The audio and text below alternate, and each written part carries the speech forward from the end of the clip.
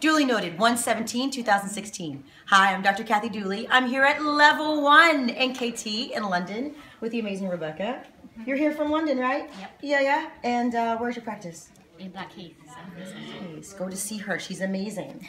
You're learning NKT this weekend. Yes. And we learned something about you, that you had an overly supinating foot in mid-stance.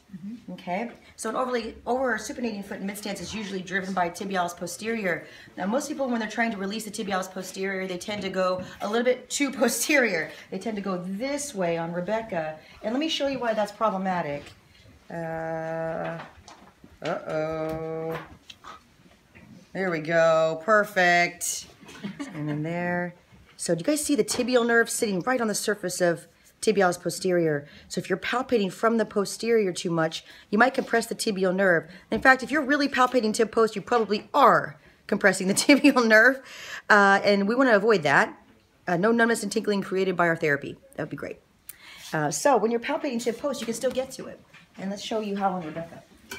You actually come to this direction. I'm going to apologize in advance if this is sore, because the likelihood of it being sore is very good. You're going to find the medial shin. You're going to come right inside the tibial shaft. And this muscle here, holy heck, this is tight in here. Wow. This area is flexor digitorum longus. This will be the reason why you might have a little bit of toe curl. You actually don't have too much toe curl.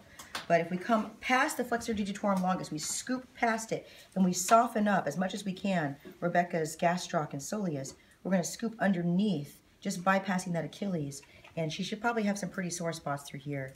Yeah, right there. Oh, I'm sorry. Yeah, so be really gentle in your palpation, more gentle than I. So right through here is where you want to palpate tib post. You can stretch tib post by going into dorsiflexion and eversion. And you can pinpoint that little spot, right? And you don't really like that action, do you?